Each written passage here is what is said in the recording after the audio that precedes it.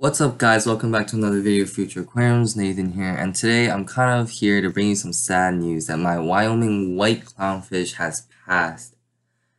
It's very sad, and it was during the week of APs, so I was studying for my test and I didn't really have time to observe it.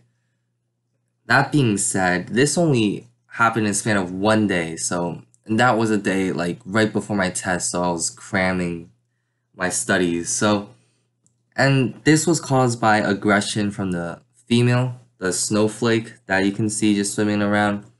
And it was because that time was, I think, was when they were changing genders. So that's what happened, and the female would get more aggressive towards the male, and the male would have to be submissive towards the female in order for that aggression to be over and stuff like that. But it's just during a period of time. So this is my Wyoming white, and it's pretty sad, but like it is what it is. And as I said before, it happened in a span of one day.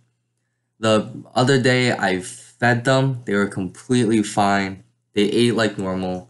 The next day I didn't feed them because I was studying for my AP tests, and I don't feed them like occasionally, maybe for one day at most though. And that just happened to be that one day when the aggression started.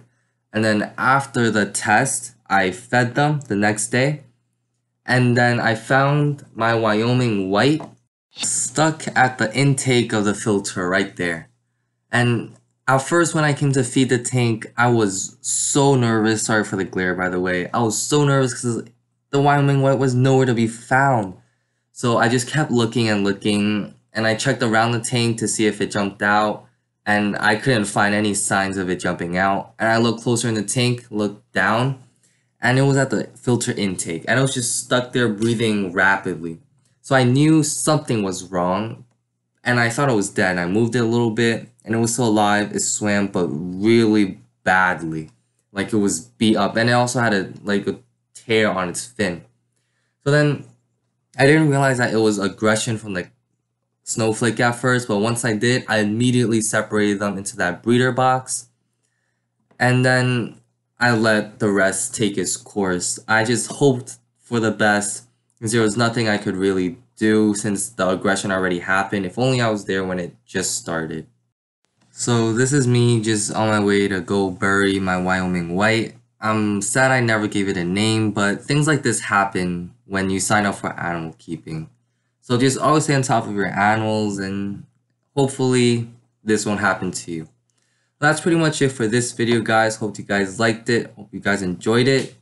And well, moment of silence for my Wyoming white.